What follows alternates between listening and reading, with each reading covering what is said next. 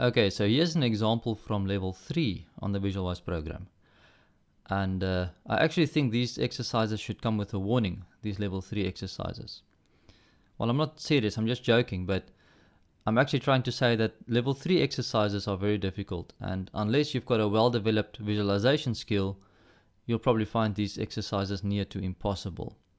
However, it's still a good idea to train with them, because your visualization skill will improve, even if you don't get the solutions right. Okay, so if you are ready, I'm going to click on Start, and once I click on Start, there will be 6 arrows that you will have to visualize. In other words, you have to try keep track of the following 6 moves in this position. Let's go.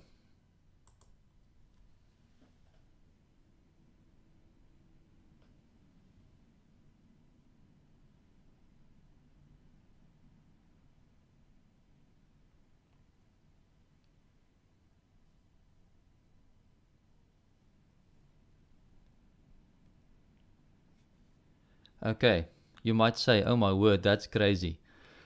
And if you want to see the moves again, you can rewind the video to have a look. Or else, you can try visualize all those moves, see if you can visualize the position in your mind and try to find a tactic in that position. You can pause the video if you want to attempt that. Or else if you want to check the solution, you can see that in this position, this is the position you have to visualize. And here you could play Rook to B8 check. The point is black is forced to capture you or move the queen in the way.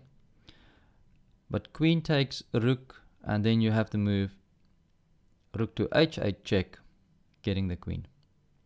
Okay, that was not so hard, was it?